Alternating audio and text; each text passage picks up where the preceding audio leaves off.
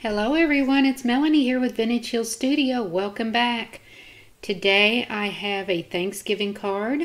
I love the season of Thanksgiving, and we'll be working on this cute wheelbarrow under a tree.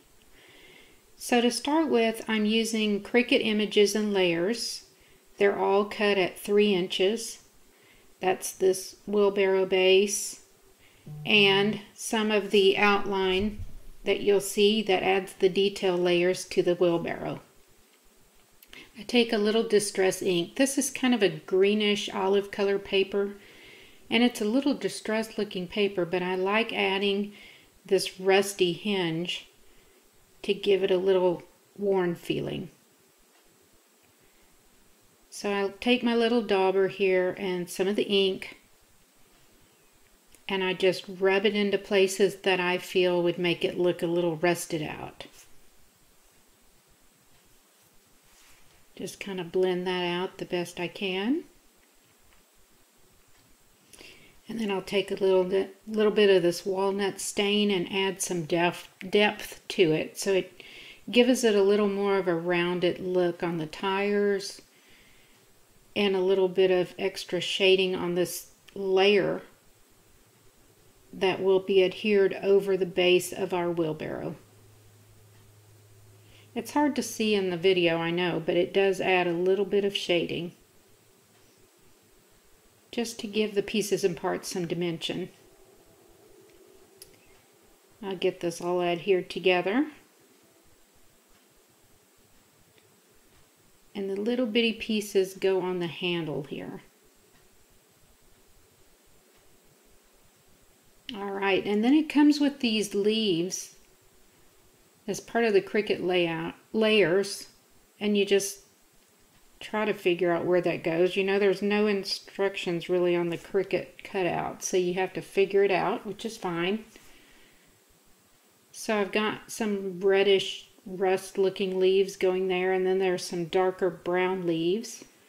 And the base from your wheelbarrow, you know, gives you the green leaves. So there's that. I have a few extra leaves, but actually I prefer this Fiskars Punch. And I'll be using several of these contrasting fall colors to punch out a few of these leaves. And you know me, I've got to mention the dimension, because I like dimension on my cards. I don't like them to look so flat. So after I get all these leaves punched out, I will add a little bit of shading to the existing leaves that are part of that Cricut cutout, giving them a few veins, some shading in different colors. And I'll go through that on each of the leaves, and also on those that I punched out as well. Alright. So I don't know about y'all, but I just love Thanksgiving. Of course, I love the true meaning of Christmas as well. But Thanksgiving is so much more relaxed to me. There's no gifts to buy. It's just about getting together with family and friends, recalling what you're thankful for. And this time of the year, of course, very thankful for everybody's health. Okay, now I'm pulling in this McGill's molding mat for those punched leaves, and as you've seen me do many times, I use a little stylus and apply light pressure on the mat, which just gives the leaves a little bit of natural curl. So here's a close-up of those. They've been shaded and curled up with the mat. Then I'll go ahead and adhere these quickly, and you're going to see how much life this brings to this flat wheelbarrow. Just this extra little step, I think, is worth it.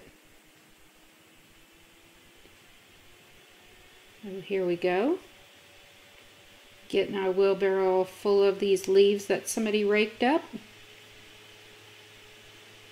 And then I'll take my white gel pen and add just a little bit of highlights along this frame of my wheelbarrow and the wheel. Again, I think that keeps things from looking so flat. Okay, I'm going back in with a little bit more of that walnut stain and just running it along the bottom of my wheelbarrow to round it out a bit.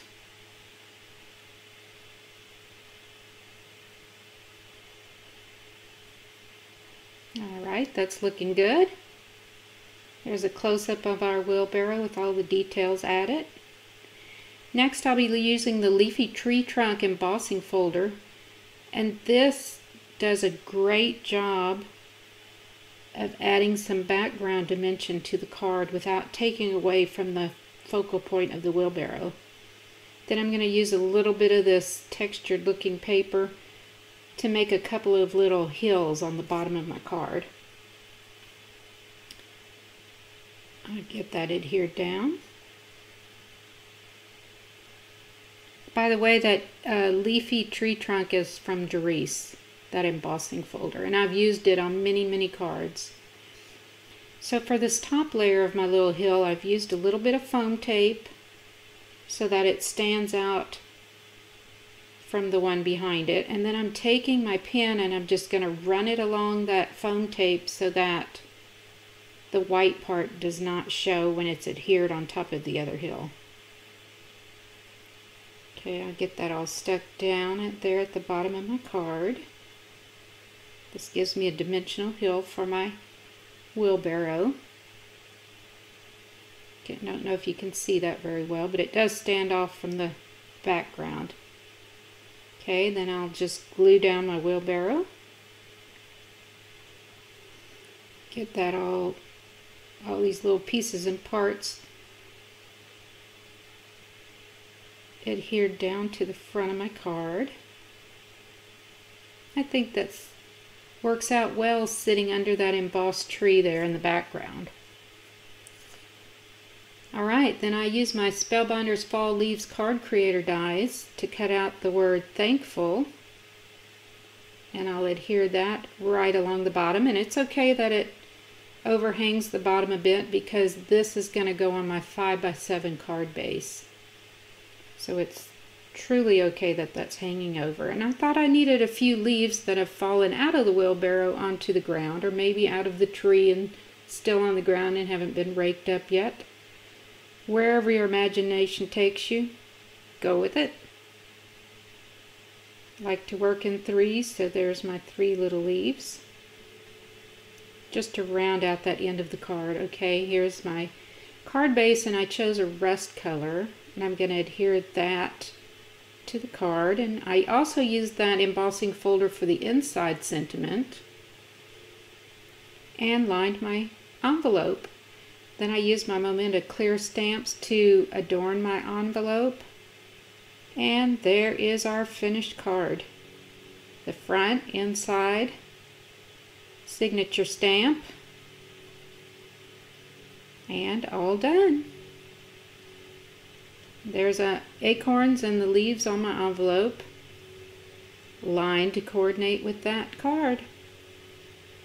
And that's it. I hope you enjoyed this video. If you did, please give me a thumbs up and subscribe.